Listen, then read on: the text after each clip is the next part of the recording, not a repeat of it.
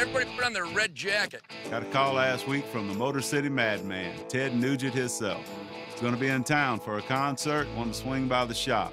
Well, what are you going to say to that but hell yeah? You make the show.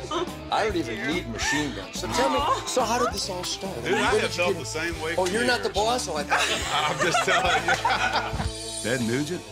Jesus, I've been a fan since I was, what, 15 or 16. I grew up with his poster on, you know. Rock and roll aside, he's become a voice for the Second Amendment, firearms rights. What do we got? Some specialty equipment that we can play with? You know what? I want to see. Welcome to my office. Yeah, this looks like my office, but not this handsome. Well, we got a little surprise for Ted.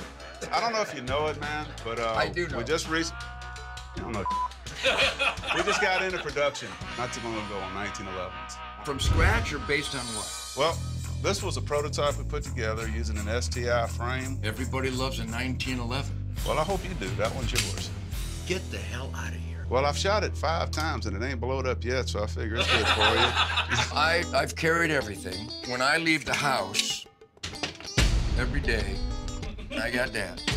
Oh, and I've seen that block. I ain't done yet. Oh, no. We're about to pick And I you got up. that. And I got that.